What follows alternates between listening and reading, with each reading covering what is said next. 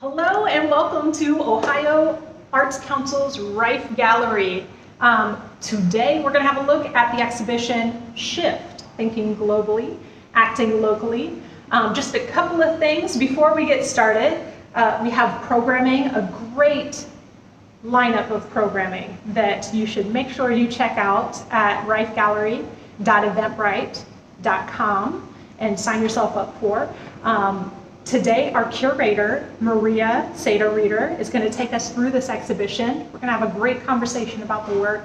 If you have questions, pop them into the comments, and we'll make sure that we get to them. So without too much further ado, I'm going to hand it over to Maria. Please enjoy. Hi, I'm Seda Reeder. I'm the guest curator for Shift.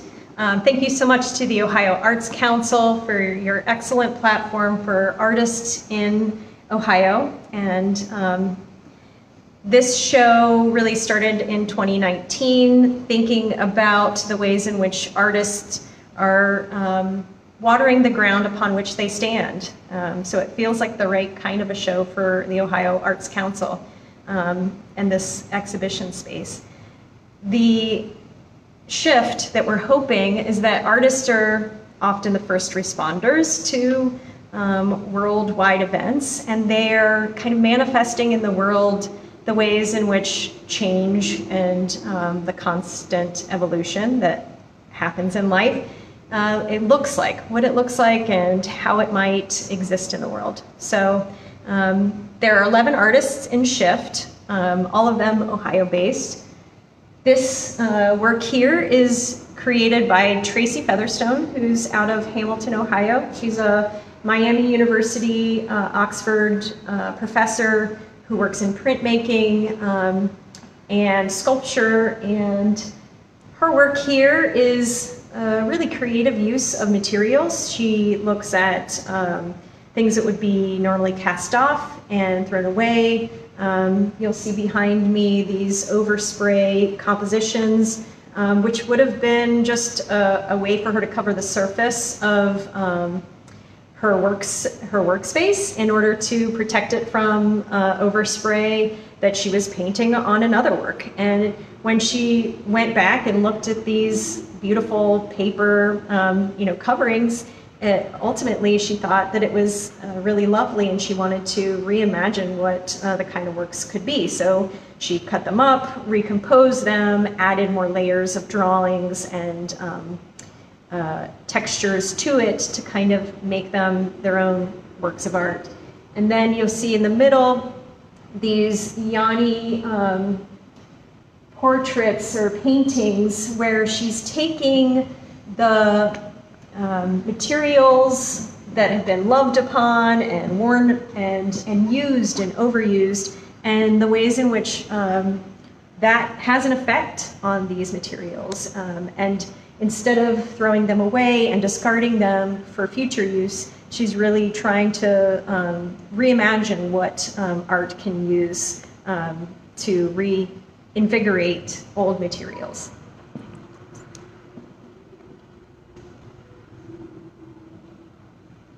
So Amanda's getting some close-up here so you can see where paint has been applied and the materials have been deconstructed and reconstructed. The texture from far away feels completely together, but as you come closer to it, you recognize the many parts to the whole. Yeah, so there's embroidery, there's painting, there's drawing, there's mending, fixing, adhering. Really interesting creative use of materials. Yeah, like here you can tell that that was worn and loved, and perhaps other areas those holes were made by the artist.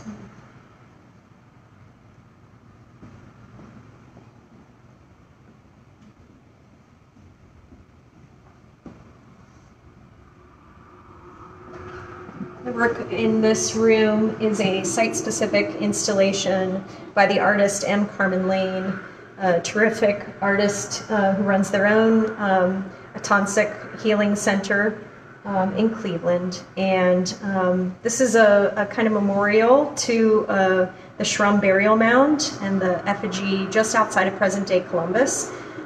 So it's a kind of portal to a different time-spatial dimension in which we might reimagine the colonial gaze.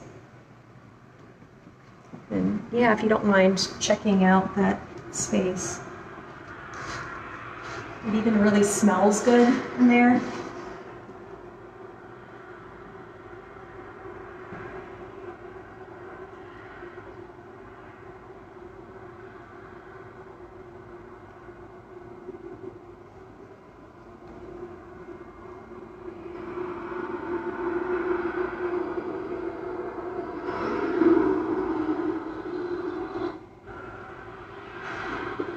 Thank you to the good folks at Obelisk in town in Columbus who really helped us troubleshoot some of the AV needs for that installation.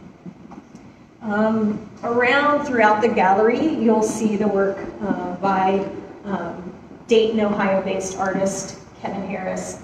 He is a professor at Sinclair Community College, himself a printmaker, who is really taking imagery and recontextualizing and remixing photographs that he's taken on the street, found imagery, and asking us who is being centered, whose lives and needs are being valued.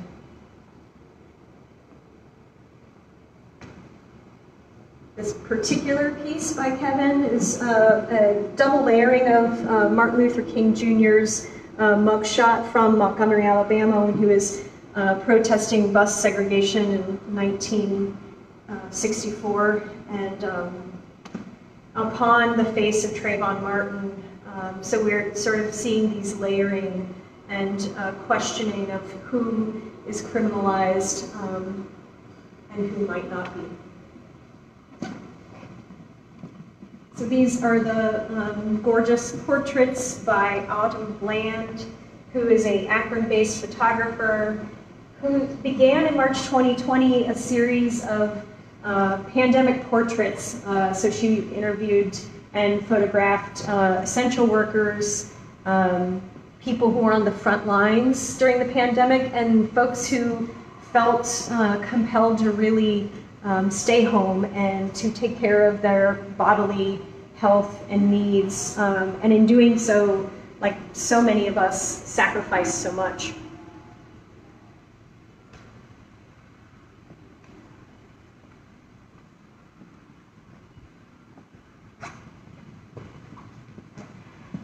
The work here is by Lauren Davies, who is a Cleveland-based multimedia artist. She starts with photographs and sends them off into mass-produced, Walmart tapestries where you can get your photographs created into a blanket, and then deconstructs, pulls them apart, reweaves them, recontextualizes the imagery. A lot of which of the photographs come from sites of kind of urban decay and industrial wastelands. So you'll see brown sites of former institutions, both industrial institutions and reformatory institutions.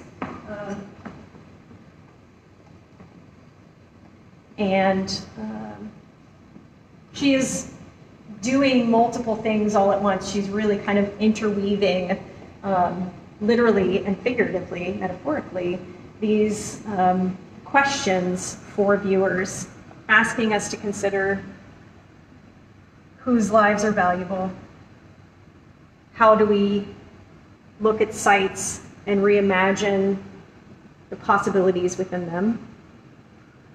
Great. Let's make sure that we pop back over. We missed a couple of pieces on the way over. I want to make sure that we see all of the works in the show. So we can see Lauren's on the way back, but also hit a couple more pieces by Kevin.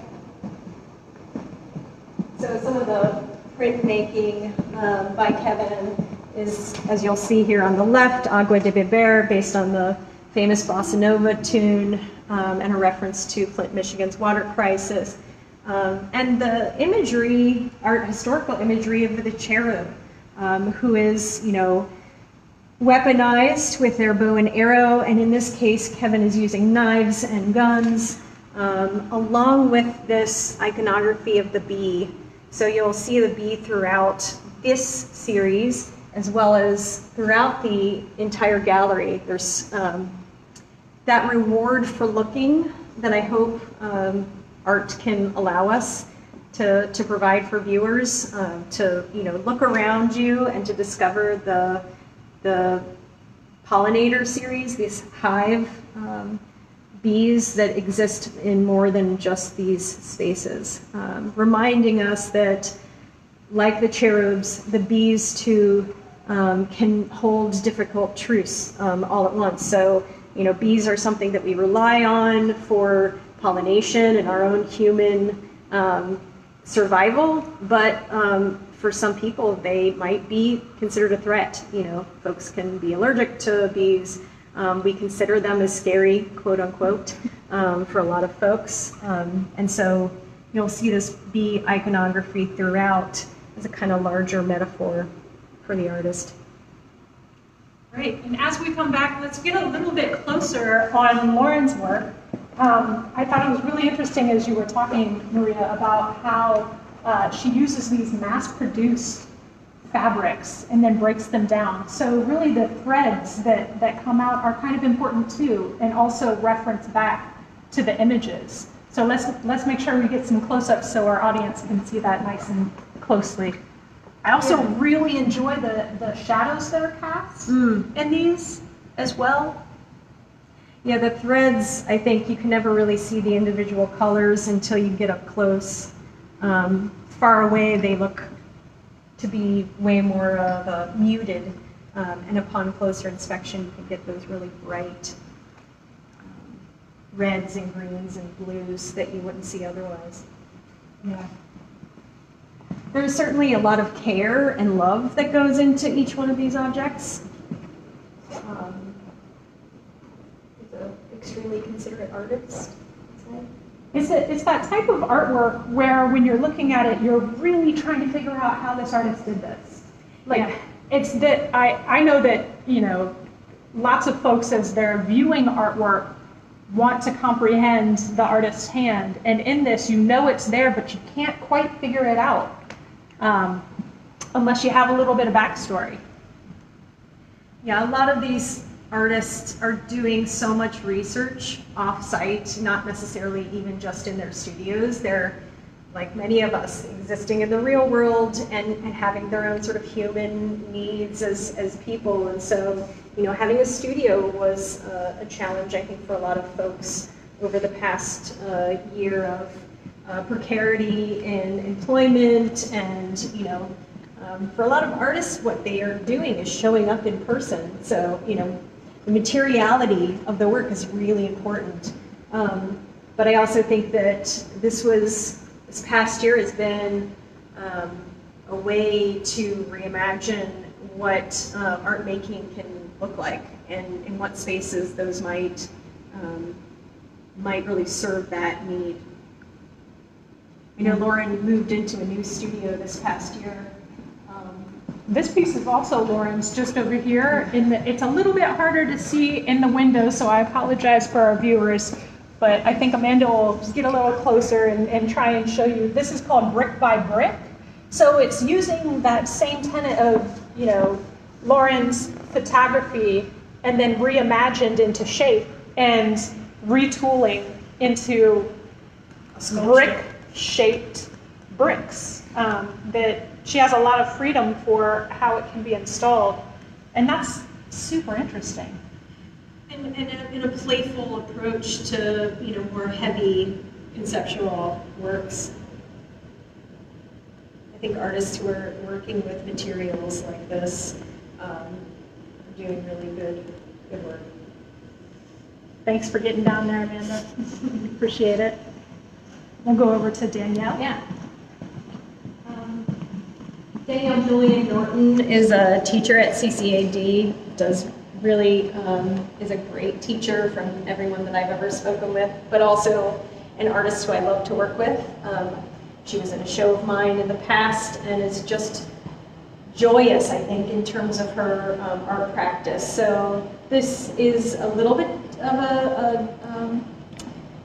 a diversion from her usual approach, which is to create these kind of gigantic, oversized contraptions within, museum and gallery spaces. And this one feels way more intimate. She called it a Dada gesture because it's taking objects that you might recognize or might have some kind of previous experience with, and might be familiar objects that we don't necessarily associate with quote-unquote art, and really rewards the viewer in their looking. There's a lot about getting up and close and personal to these objects to find more ideas about them. So she's really created composition on the wall of objects that have been both handmade and found, so referring to both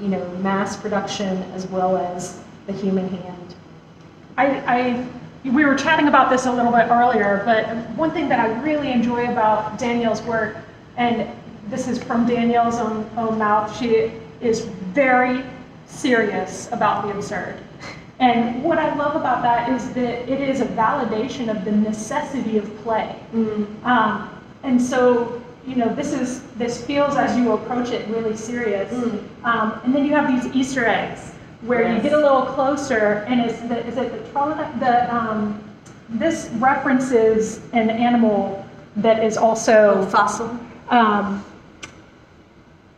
I'm going to get it wrong. It's not the tardigrade, is it? It's the tardigrade. Okay. It references the tardigrade, which is indestructible, right? Yeah, so will outlive us and has been around forever. Right. Yeah. It's crazy. And then you come over here to this kind of spider-shaped situation, mm-hmm. and if you look close enough, you get a little Easter egg of a flaming hot Cheeto in the middle. Yeah. Right there. Which, is suspended in this kind of resin. So, there all of these kind of... It's like taking low art and high art and saying it's all important. It is all important. Yeah. All of it creates the landscape. Yeah, yeah.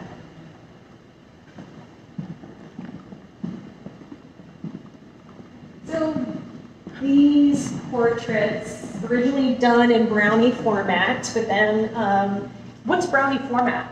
It's an old camera, aperture lens-based material that doesn't really, I don't know that they even still make these. And so Amber J. Anderson is the artist who created these works that are really kind of interested in mystery and intimacy in the home as a site of, self-care.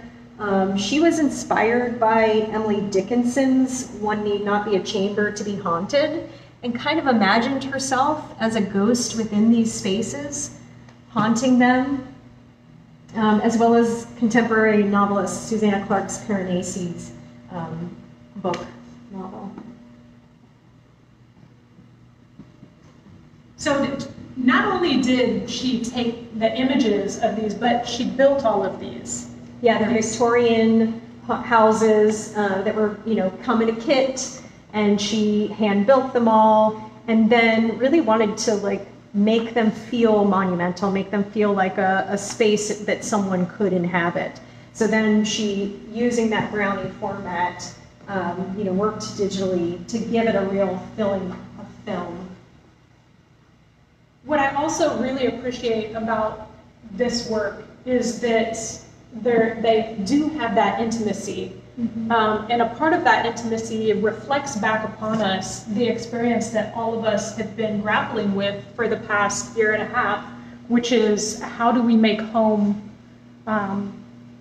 in the space of a global pandemic? Home has become so much more important. I think about the title, Houses I've Haunted, mm-hmm. and there's something really universal in that at this time, where everyone is trying to carve out space for themselves What does that look like? You know, we've seen this boom in house projects or in people buying houses, and it feels so relevant and so timely, but also slightly playful. There's a bit of a silver lining to it. Yeah, I think there's a joyful reclaiming of the home and a kind of imagination, and similar to Danielle's, that kind of play as a necessity for self-care and safety. Yeah, absolutely. And they're really beautiful. They're the kind of work that when you come into the space, which, by the way, you all get to come into the space if you would like. We have hours now. You want to get up close. You want to look at them in detail and see all of the trim and the carefulness therein, and hope that maybe you might see something in a window. There's art that you can step back from, and you certainly can step back from this and appreciate the series of it, but the real reward is in your personal interaction with each one, getting closer and building kind of a relationship.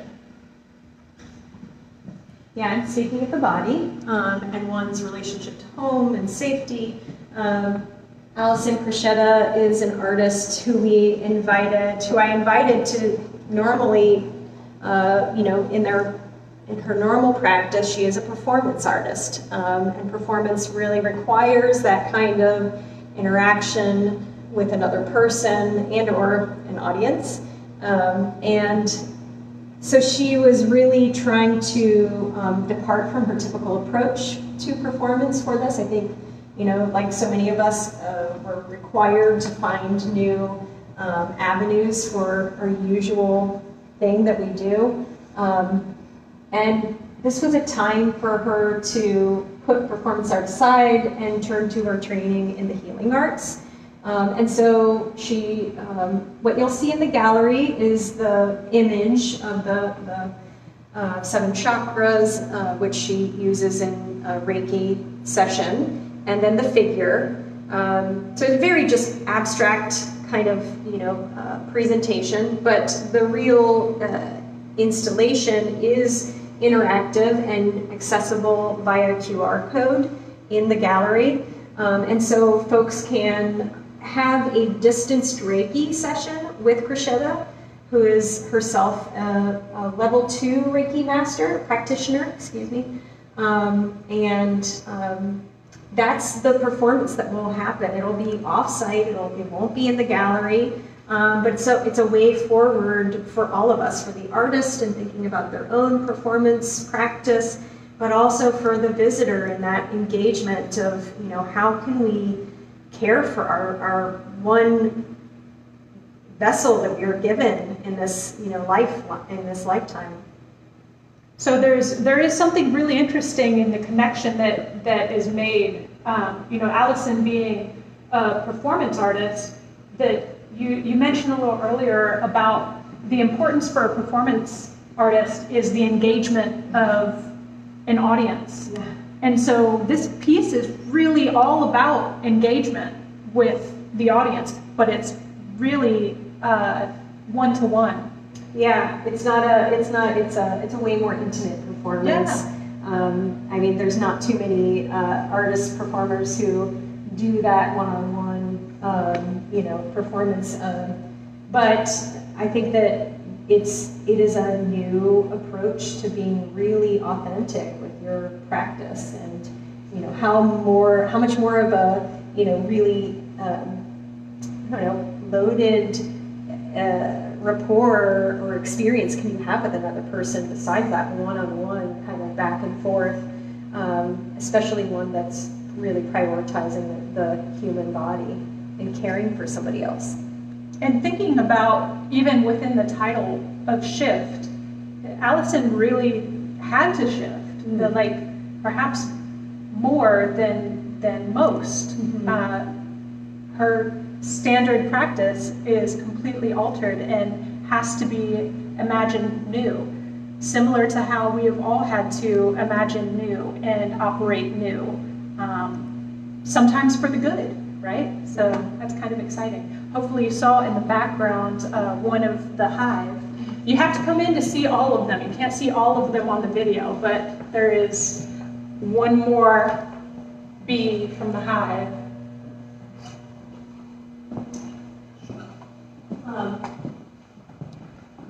So this installation is the work of Lorena Molina, who's an artist, multidisciplinary artist from El Salvador. And it's her homeland in order to seek safety elsewhere. So we see this hope for creating a home. Raspberries have to be in the ground in one location for at least 2 years before they can bear any fruit. So she really sees them as a kind of material of hope. You know, next to and embedded within these other materials that are kind of more loaded with symbolic meaning. For Lorena, the red clay is about the violence that has happened in her homeland and really represents that. And then on either side of this installation, you'll see these moving gifts that say, do you feel safe? Do you feel free? Really a series of mantras that have been playing in her head for the past couple of years in terms of thinking not just about her own life and childhood, but also in this moment that we're all constantly thinking, what does freedom look like? What does safety look like? She also talks about how beds and rooted plants are signs of hope and signs of home. So these kind of diametrically opposed ideas being kind of woven together. And a push and pull between them. It's like a questioning and an answer, or a hope and a fear. Sure. So, all homemade pots, and then, thinking about digital art and how you put that together and how a GIF would repeat and repeat. We all consume art daily through whatever kind of media, whether it be your smartphone or perhaps on your television. Certainly screens. Screens are how this, due to the pandemic, that most of the majority of this curating happened over screens. And it is a new site for a lot of artists to get their work out. There's this constant care and tending and love that needs to be given to the plants. So I think that's maybe a good segue between Lorena's and Ha's work, both of which require of the gallery attendants, Kat chiefly among them, to really love and tend to these plants every day, for hours at a time. So this is the work of Ha Zhang, who is a Cincinnati-based artist and teacher at the University of Cincinnati. I came to know her work through we were colleagues at the University of Cincinnati, and this piece, Death, Growth, Repeat, is a kind of meditation on the ways in which, how can we care for a living thing in an unstable environment, in a precarious environment. And so, as you'll see, there's so many materials that she's using that are really rich with meaning. We have chia seeds that are, lovingly put on top of these gravestone markers, upon which are, they're sitting on these huge concrete blocks. And then if you look closely, those really heavy blocks seem to float upon these mass-produced bathroom-like tiles. So there's a reference to places of repose and cleansing, as well as places of mourning, as well as life continuing, this kind of ultimate demise of a life cycle. Something will have a termination at some point. And so death, growth, repeat, is this kind of installation that asks us to meditate upon those really big concepts, but in, I think, rewarding ways. It was really beautiful to get to see the stages of this growth as well. You can kind of see on this first tombstone how the chia seeds looked when they were first applied down towards the base. And then the artist, it takes a lot of research and knowledge of the care of this type of thing to understand how to get them to sprout within a certain amount of time, and then to see them grow and then kind of become leggy and reaching for the light, and knowing that at some point these chia seed sprouts will die. They'll go beyond their capacity, and then that becomes the piece. So this evolving piece of work is such an interesting concept to get to really observe as a part of the gallery here. Yeah, I bet you could come at all different times throughout this 3 months, 2 months cycle of this exhibition and see them in different stages of their life cycle. Yeah. I really love the different textures that you get from where you can see the sprouts reaching for the light, and how some kind of double back on themselves, also and lean in. Right. I love to think about those type of things and how that introspectively. How do I reach? We are light? heliotropic creatures, absolutely, And then really Terence's work, which is very lunar, is about maybe the other, not the other side of the coin. They're all having conversations. I think these artists in the show, I hope they're all having conversations with each other's work. But this is the series, The Beat It Will Always Save Us, of really tender portraits of dancing couples screen printed as a love letter to black joy, which according to Terence Hammonds, the artist, is so big and boundless that it could possibly have its own orbit. Terence is an artist I've worked with multiple times, and he's from Cincinnati like myself. He's a printmaker, but he works in all kinds of, those prints can be on ceramic vases, they can be on canvas, they can be on wood, and he really uses printmaking in a kind of imaginative way. So both of these pieces are really a love letter to black joy, but you'll also see on the left, the older piece, You Have to Get Up to Get Down, which is a dance floor. It features images from the civil rights era. Really, it's a visual archival portrait of his mom's life.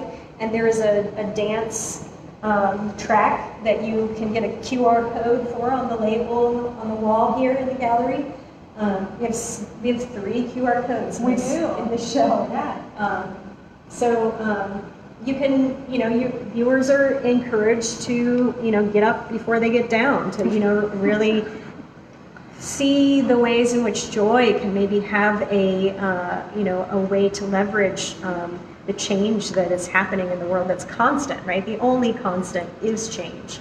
And so knowing that that shift is constantly occurring, I think, is what all of the artists in the show are really trying to materialize and to get audiences to be able to see. It's the demonstrating, the showing, not the telling.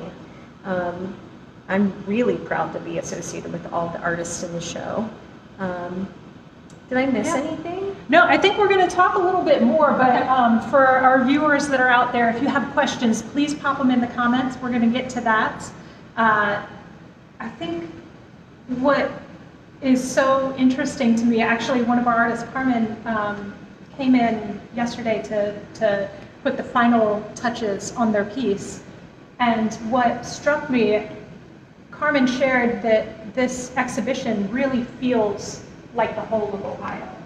Like, as they walked through the exhibition, they could see the geographic diversity of the artists. And I hadn't considered that. Yeah. And then I looked with that, asking those questions and thinking about it with that difference. I thought that was really beautiful. Oh yeah, Carmen's a brilliant thinker, and I think that's what art and artists allow us to do, is to have a new lens to look at the world around us, right? To say that maybe the end of a baseball bat or a flaming hot Cheeto can be art, if we contextualize it as much, if we, can make sense of it, if the research supports that, like, that is the story. And I just love being able to create those kinds of stories for visitors to the Ohio Arts Council's Rife Gallery. I love it too. So you said something early that I really, well, first I want to say, Sarah Vance Waddell noted that it's a fabulous exhibition, so kudos. Thank you so much, Sarah. What you said a little bit earlier today when we were just chatting, someone asked you, what is art? And you talked a little bit about the gesture. I would love for you to talk about that in regard to this exhibition. Yeah. And I think that we're going to move to a location that we can hear a little bit better. We have a little bit of a fan, so apologies if there's issues with sound. And Amanda's going to tell us when to stop. Right here is good, so hopefully you all can hear us a little better. Yeah. So I was thinking about the gesture. So what the question initially was, is art a concept? Is it an idea? And what I was saying is that, it could be an object, it can be an idea, it can be research-based, but, to me, art is recontextualizing, reimagining what can exist based on what came before it, right? So taking the materials that now are, in the world. Lauren Davies has access to, mass-produced textiles. That wasn't even possible, right, like 50 years ago, at least not for a single individual artist to just be able to send something like that away.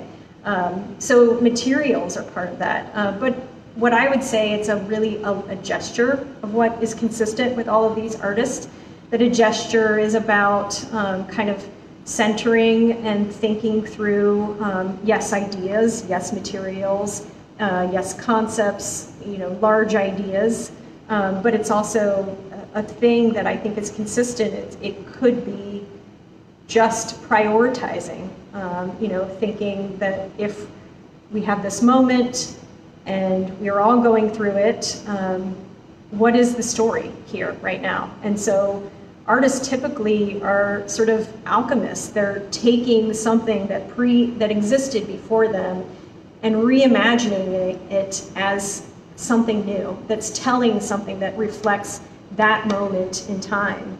It's why I'm interested in contemporary art, and not, as much as I am a student of art history and that's my background, I really love working with contemporary artists because it's a time that's relevant to my life, and I care about, the world that I live in, and I think everyone should care about the world that we're living in. And so therefore, artists, the gesture that you think you see consistently around here is that these artists are really thinking about, how can I take a gesture and, prioritize not just my own safety, not just my own freedom, but, that of the larger world. So they're working within their kind of immediate purview, the ground upon which they stand, knowing that it will have that larger effect upon the world. So as a viewer coming into an exhibition, what I love particularly about contemporary art is that it's better as kind of an opportunity for conversation, in my opinion. Yeah. Like, I love coming to galleries and museums with folks that don't typically go, because the fresh perspective allows me to see it so differently. So my question to you is what do you get most excited about when you have viewers in a gallery setting? Like, what is your most valued interaction within that, and what do you suggest for folks that may be coming to a gallery to meet artwork that isn't their norm? I mean, I would say that there isn't one answer to what that art means, and that, yes, as a curator, I'm writing about it, and I'm saying this is probably what the artist said, this is what I think, but knowing that it is up to you. It's what the meaning of art happens within the mind of the viewer, not within the mind of the curator, even the artist is giving birth to a thing that has a life that will exist and a meaning that will exist in our minds, right, as the viewers. And so I would encourage any viewers to the Rife Gallery to, come to their own conclusions and to, if you're just looking at it as a beautiful object, that's okay. That's I think also what the artist would love for you to, experience. It doesn't have to be an X, Y, or Z kind of answer, right? It can absolutely be layers of meaning that happen within the mind of the viewer. We do have a comment from Amy. I love the reach and relationship that these artists are creating with the viewers. Cool. So that really kind of ties into That's just awesome. that conversation. The other thing that I think that folks, when people are newly accessing art or art spaces, is to think about art as new language. Yeah. So I think about artists as, intaking information, visual experience. Research, I always Yes. say. Yeah. And then creating things that go beyond language. So Yeah, I mean, I think the object that's often why artists are more interested in creating a visual thing, whether it be an installation, an object, whatever you want to call it. That thing is something that can articulate multiple truths.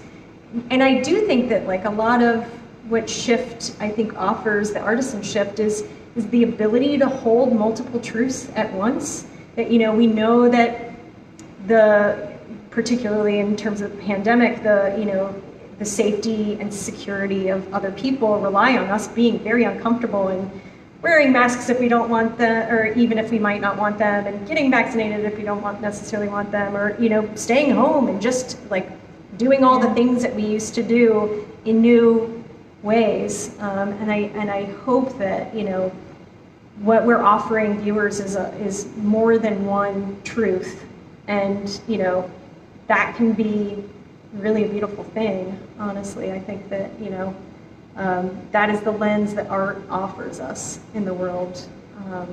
We can only articulate so much in words. Words are limited. I say as a wordsmith and writer, I know like my material is problematic, but nonetheless, that's what I choose and hope to do as a curator, to find ways to support those meanings that that both I find the artist wants to provide, but then also that viewers can potentially encounter. yeah. So I'm trying to think about, if you have questions, feel free to pop them into the comments. We have a little bit of a delay, so I'll catch them if I can. This exhibition, the title is so titular. It like reaches into everything that's happening as we move to shifting to open, to potentially shifting differently due to the Delta variant. The things that we're all experiencing. Shift speaks to that expansively. And it speaks very specifically too. I can take it on as part of the gallery, and that we're shifting to be open for 3 days during the week. So we're going to have hours Wednesdays, Thursdays, and Fridays from noon until 5. And I hope I get to see all of you come and enjoy this work in person. Amanda does a great job of getting us close and personal with the work through our videography here. But it's really lovely to be able to see it with your own eyes and experience it and hear it and smell it. Yeah. I mean, I think all of these works really appeal to multiple senses as well as your heart and your mind. Yeah. And so I would like to close out this Curator's Tour with a huge thank you to you. Thank Maria. you and the Ohio Arts Council for keeping this amazing gallery up and running, considering I'm sure it's been a challenging year for all arts organizations, just keeping our doors open. Yeah. So thinking about how we shift and still serve to build our cultural impact, right, and uplift and amplify voices of Ohio artists. You've done a wonderful job with that. So big thank you to Maria.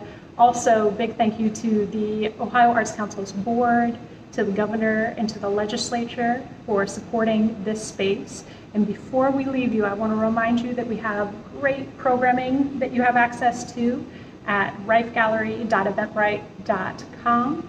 And then come and visit us. Thank you so much for being with us. Have a great rest of your day. Bye.